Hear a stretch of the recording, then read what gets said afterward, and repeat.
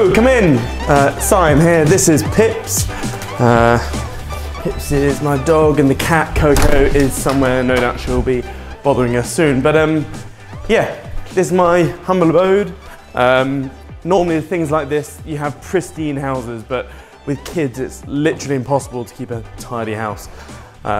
So yeah, this is the kitchen, and we're going to be sat here throughout the course, and we're going to be going through everything.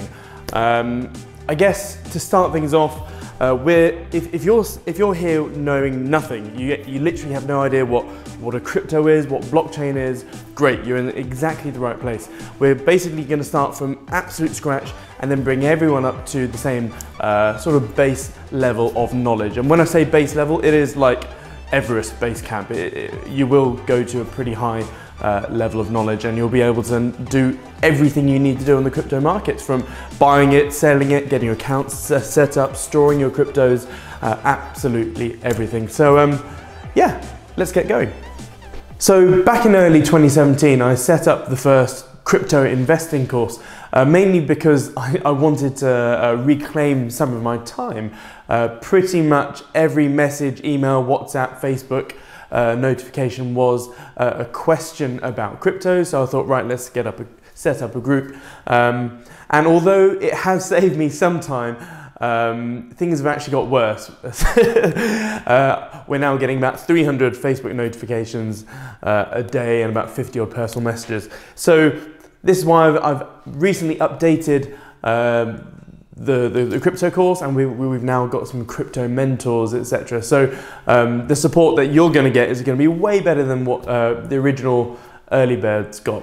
Now, the first thing we need to go through are the 5 M's of realistic crypto investing. So a lot of people may Google, I mean, anyone can do 10 hours worth of Googling and know a little bit about, or know a relatively good chunk of crypto knowledge, but they really won't have a clue of what to actually do.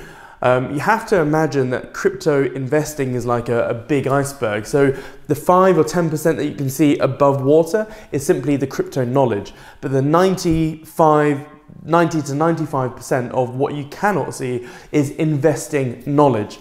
There are so many YouTubers and pretenders and experts and gurus out there who are claiming to be, you know, crypto experts, and really they're completely flipped the other way around. They may have 95% crypto knowledge but 5% investing knowledge.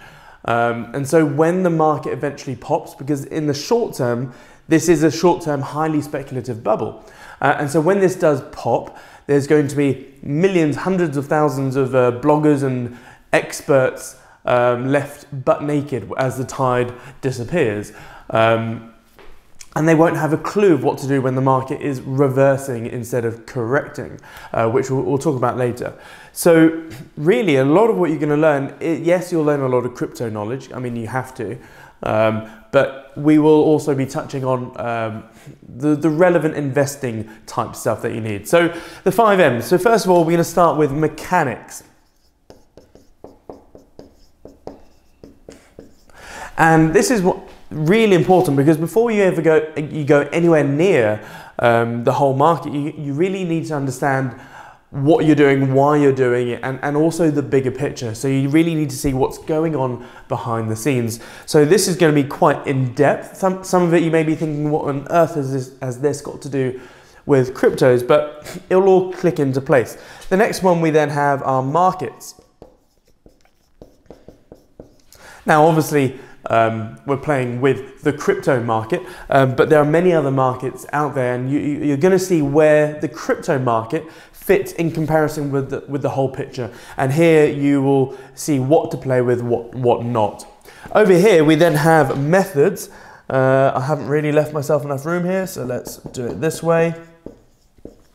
And this actually is going to be the biggest section. So this is actually how what you're going to buy, when you're going to sell, how you're going to move things around, what your different strategies you're going to deploy, and also your portfolio allocation, which is a big topic.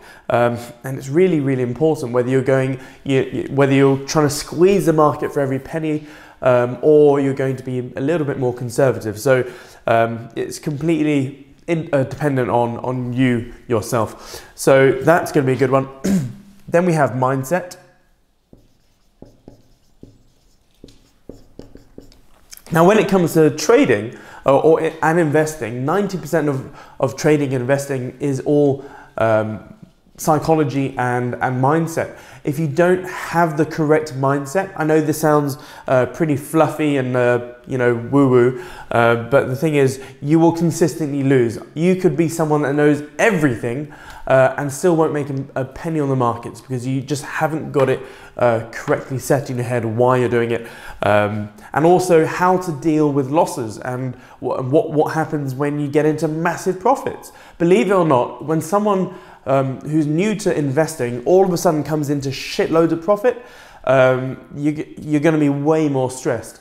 I remember the first time I made over 100 grand in a single trade in a day, and I was shitting my pants, to be honest.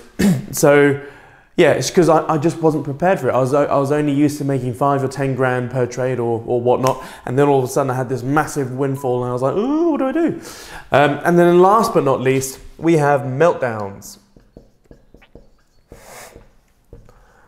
As I said, in the short term, we are going, this is a bit of a bubble, or I say a bit of a bubble. It's 1% utility value and 99% bullshit, hype, future hopes, greed, and fake news. And when you have a market which is so crappy, basically, you will have a meltdown. And what you do in this meltdown is absolutely crucial, because yes, on the way up, you can make a hell of a fortune, but most people then just give that fortune back to the market. And it's people like myself that end up hoovering up all of people's profits that they're simply handing back to the market. And so yeah, if you do this all correctly, you then have a nice cheesy positive equity growth. So that's the 5 M's of realistic crypto trading. Yeah, let's get started.